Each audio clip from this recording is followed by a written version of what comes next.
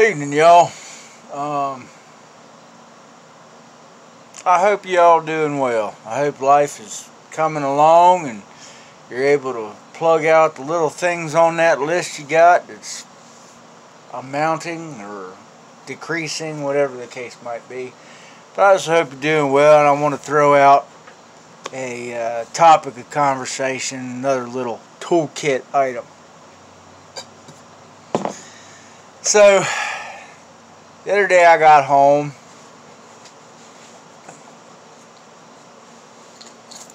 Turns out my house key got boogered up. I don't know if you can see it, but it got a little smashed. And that's after I went ahead and tried to bend it back into place and file it and all kinds of other daggone things. Point is, I need a new key.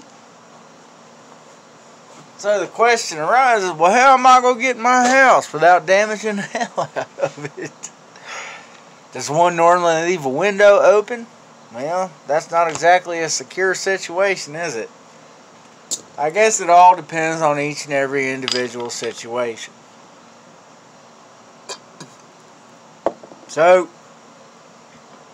years ago, I had my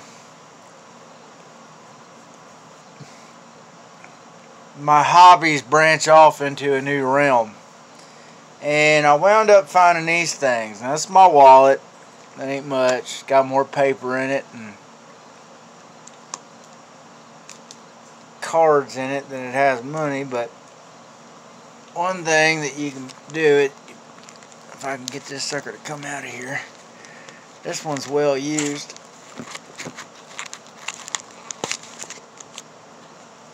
Alright.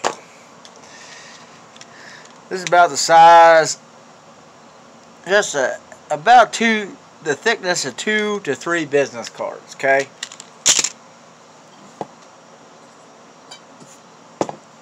And what is in it? Now I'll show you. She slides open, and this used to have a label on it called the Harry Houdini. Now, in the center there, that's what we call our torsion wrenches. It's a miniature lockpick set that has 4 different tools in your torsion wrench. I don't know how well I wonder if I can get this weight up there. That might help out a little bit. This is one of my favorites. And if anybody knows about well, hang on a second. This is one of my favorites. This one is just a little, I don't even know what the hell they call this one, but it works pretty good on standard locks. I'm no expert by any stretch of the means. Here's another one. Each of these only measure about 3 inches in length, maybe a hair longer. But this is your one of your probes. And then you get into these. This right here is your standard rake.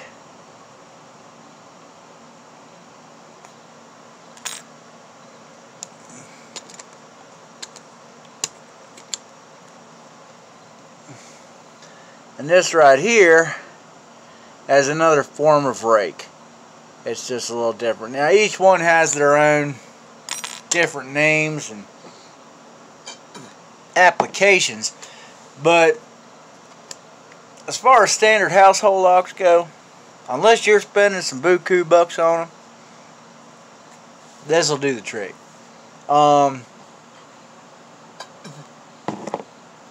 If you want to know how to go ahead and get into something like this, I would recommend going out and checking Lock Lab or Bosnian Bill on YouTube.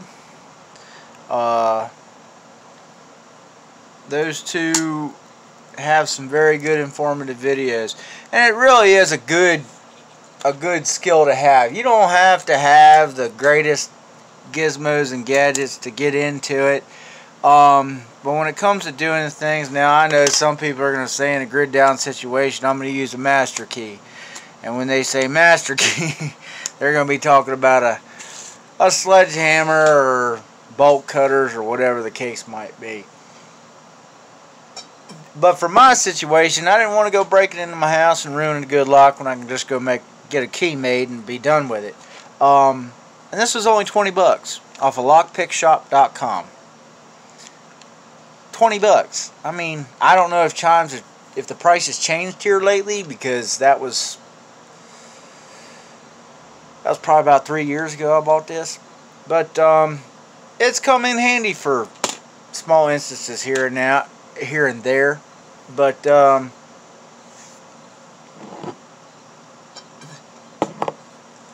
legally, you cannot pick any lock that is not yours or you have not been granted permission of, and there's a whole nother thing on that. And another reason, so always check out the legalities regarding that, because it can wind you in a world of trouble. But one good thing about this is, not that I'm allowed to go on planes anymore, because I don't have a real ID and I don't have no these are allowed on planes. You are allowed on a plane with small tools that are under 3 inches. I think it's like 3 inches and below. So it's a nice kit, and it's just something I recommend putting in your bag or your wallet or your purse, whichever. So hope that helps. Hope you all doing well. Stay safe out there and keep your heads up, because it ain't over till it's over. Y'all get the picture.